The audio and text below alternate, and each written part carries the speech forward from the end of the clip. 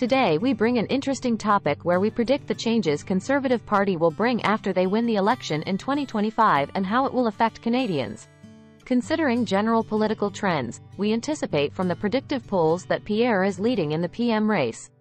Recent polls indicate that Pierre Poilievre, the leader of the Conservative Party, is currently in the lead, making it increasingly probable that he will be Canada's next Prime Minister. During a recent live event, he outlined several issues he plans to address and actions he intends to take once in office, and some of these are detailed on your screen. While the outcome of the next election remains uncertain, I am inclined to anticipate Pierre Poilievre assuming the role of the next Prime Minister. There is a link somewhere on the screen for the video. Please watch his campaign promises. With this expectation in mind, I am exploring the potential changes that ordinary citizens may observe once he takes office. Let's delve into these anticipated developments. If he wins, here are some potential implications of changes in Canada's political landscape, both domestically and internationally, on the people of Canada. 1. Domestic policy changes. Changes in the political landscape may lead to shifts in domestic policies. New government priorities or changes in leadership can result in alterations to healthcare, education, taxation, and social programs that directly affect the daily lives of Canadians. Policy changes could impact various aspects of life, including healthcare access and quality, education funding, job opportunities, housing affordability, and social welfare programs. Some people might not be happy with social and welfare programs changing for them, but overall this will be a positive in my opinion.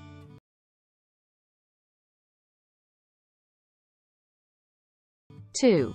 Economic implications. Changes in government policies may have implications for the economy, influencing areas such as taxation, business regulations, and trade agreements.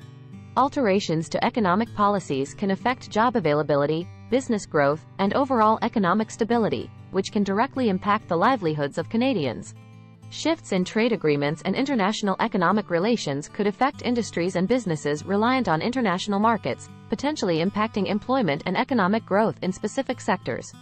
Justin Trudeau's scandals summarized in this video link on the screen, wherein there are many examples of government interference in justice, corruption, truckers' protest, parents' protest, many ethics corruption violations, and above all the debt he has put on the Canadians by borrowing huge, way larger than normal, money for government spending which eventually Canadians will have to pay through inflation, housing, food, groceries prices. No doubt about that. There are positives of spending money if it is invested in infrastructure, technology, and growth for the country, but not handouts and scandals, which is what is currently happening. If Pierre becomes the Prime Minister, he may not be able to fix much, because the debt and economy is broken beyond the recovery point. If Pierre did all the right things, still it will be a very slow recovery in my opinion. There is no magic formula. I think it will take a decade to undo the damage Trudeau has caused this far. Therefore, this is a positive step in the right direction. But impact will not be visible right away.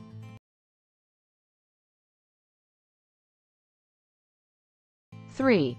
Foreign relations. On the international front, changes in political leadership can influence Canada's foreign relations, trade agreements, and diplomatic initiatives.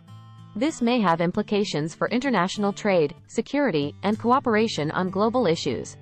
We all know Canada was ignored out of a few international groups in last decade because of the current government policies and actions.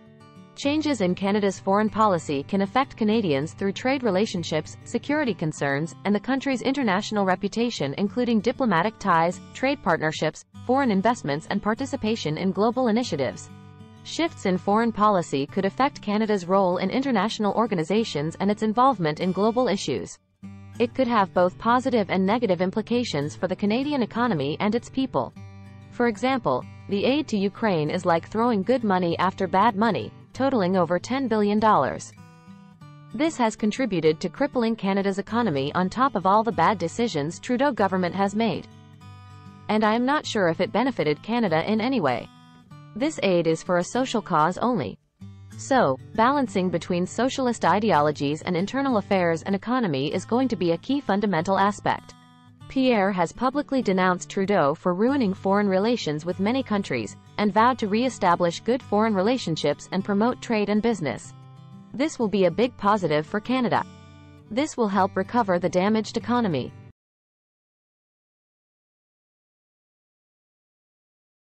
4. Social and cultural policies. Alterations in the political landscape can result in shifts in social and cultural policies, including those related to diversity, immigration, and human rights. These changes can impact the way people of different backgrounds are treated and integrated into Canadian society, potentially leading to shifts in public discourse and societal values. Too many immigrants without the infrastructure for support is one of the issues we have been discussing for over a year now. We expect that Conservative government will make adjustments to immigration policies and multiculturalism initiatives which could impact the integration of newcomers into Canadian society and influence the dynamics of cultural diversity within the country. For Canada, I think this is neither positive nor negative. Pro and cons will just balance out.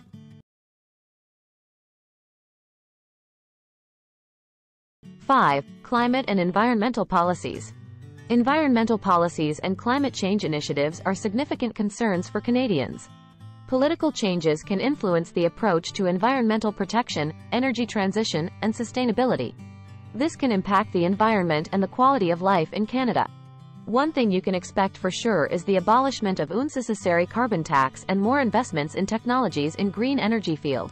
Selectively applying carbon tax is quite literally baffling the Canadians, and we all know that carbon tax is not working.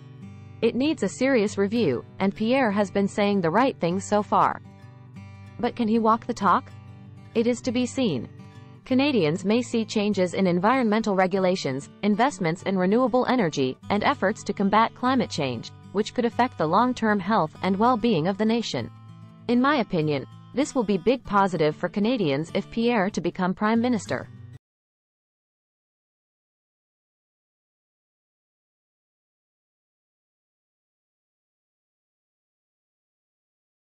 To understand the specific implications of the political landscape in 2023, we will continue to stay informed about policy developments and bring the potential effects of political changes on your daily lives and the future of this country. What are your thoughts? Please let us know in the comments. In the last 300 years of world history, there have been 750 currencies. And almost all of them have vanished, and almost all of them for the same reason. Prime ministers, presidents, kings, queens, emperors created cash to fund their lavish spending, debauching the currencies and forcing people to look for other ways to pay their bills. And that is precisely what is happening right now. Central bank money printing, backstopping Justin Trudeau's irresponsible spending. Our common sense plan is to do exactly the opposite. We're going to cut, waste, and cap spending to get rid of the deficits that have necessitated the money printing in the first place. Here's how we'll do it. 1, we'll root out waste. We'll start by getting rid of the $54 million ArriveCan app.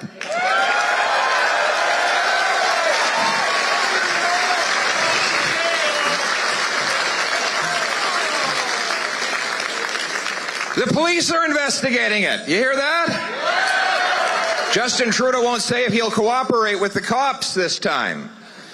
But they're investigating after he spent $54 million of your dollars on an app that didn't work, that we didn't need, that violated your rights and could have been designed for about 50 grand. As a lark, 2 IT workers in Ottawa bought a few boxes of pizza and cases of beer, and as a joke, they redesigned the ArriveCan app from scratch in a weekend. And it didn't cost $54 million. My plan is to take that app that they designed, send it to Trudeau, and call it the ResignCan app.